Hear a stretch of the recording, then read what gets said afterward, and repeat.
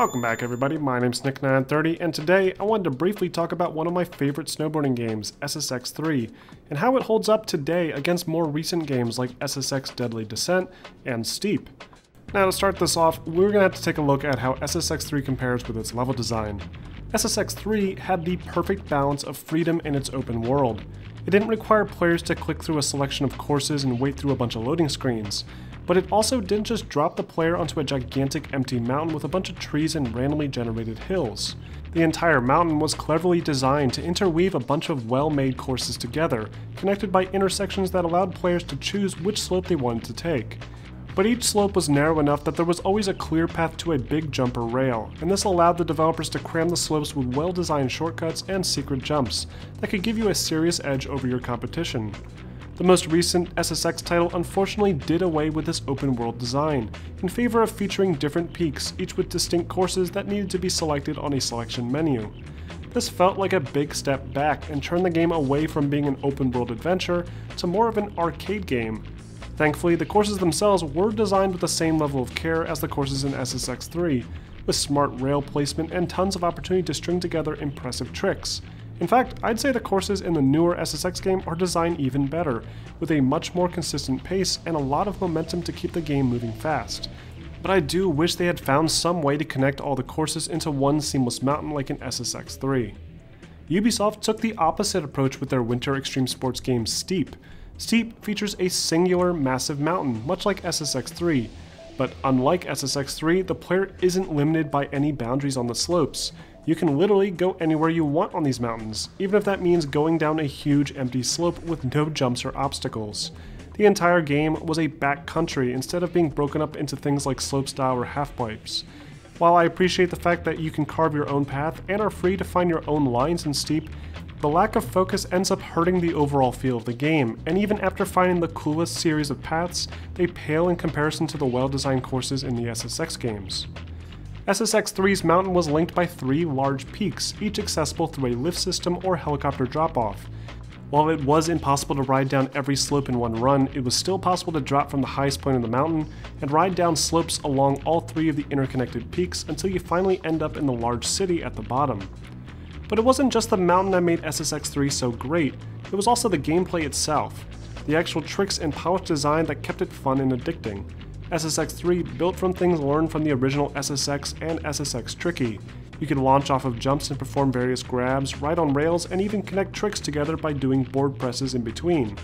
Completing tricks would result in a special Uber meter to be filled on the side, and when filled, players could perform insane tricks that would be impossible in real life. In addition to performing huge tricks, players could also hold a button to boost, something that is incredibly useful for winning races and maximizing airtime on the bigger jumps. Though, after picking up the controller and finally getting a chance to replay this game again, I had to say that the controls didn't age as well as I remembered. I found it frustrating trying to get the character to do what I wanted, like grind on a specific rail or maneuver into a narrow pathway. The control scheme itself was also cumbersome and difficult to master. But as soon as I started playing SSX on the Xbox 360 again, I remembered how much better that game controlled. The character handles so much better, despite the game running at a disappointing locked 30 FPS. I found myself stringing together massive combos, and the overall momentum felt far more consistent. I rarely found myself falling after a huge trick or awkwardly running into the start of a rail and falling over. Steep also handles very nicely for the most part, with easy to understand controls and nicely made animations. But my problem with Steep is the stupid G meter.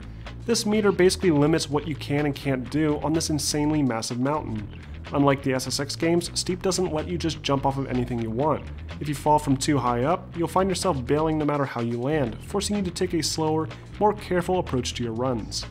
This is fine for players that appreciate a more authentic and realistic experience, but one of my favorite parts of these snowboarding games is going extremely fast and launching off of huge jumps. The fact that you're not even allowed to do that in Steep was a huge disappointment to me, especially when you consider how many massive cliff sides there are to jump from. So what about game progression? What is there to actually do in these games?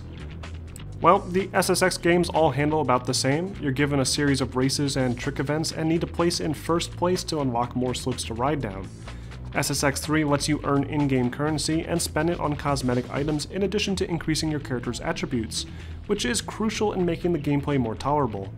The newer SSX game features a far more complex system of progression, with a weird new overly complicated currency, a bunch of randomly generated boards with varying stats that make absolutely no sense, and a bunch of gear that you need to equip for certain peaks to avoid falling to your death, like armor or climbing axes.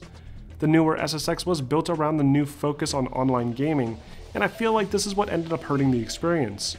Everything felt like a competition with your friends, as your scores were constantly being compared to them.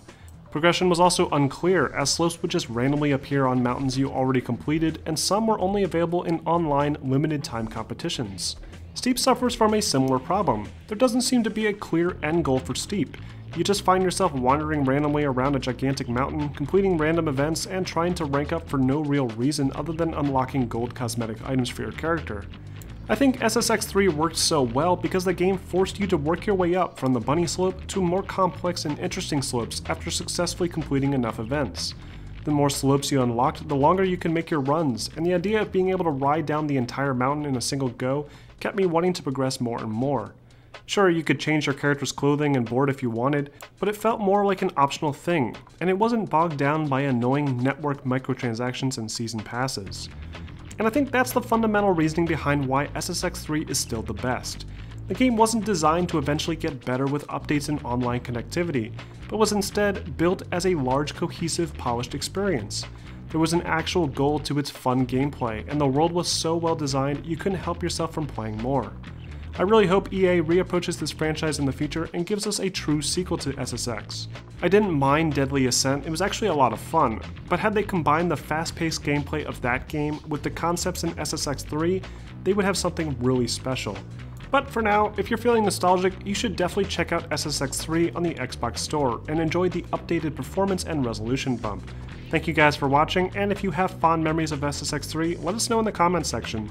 In the meantime, don't forget to like and subscribe for more content posted every week.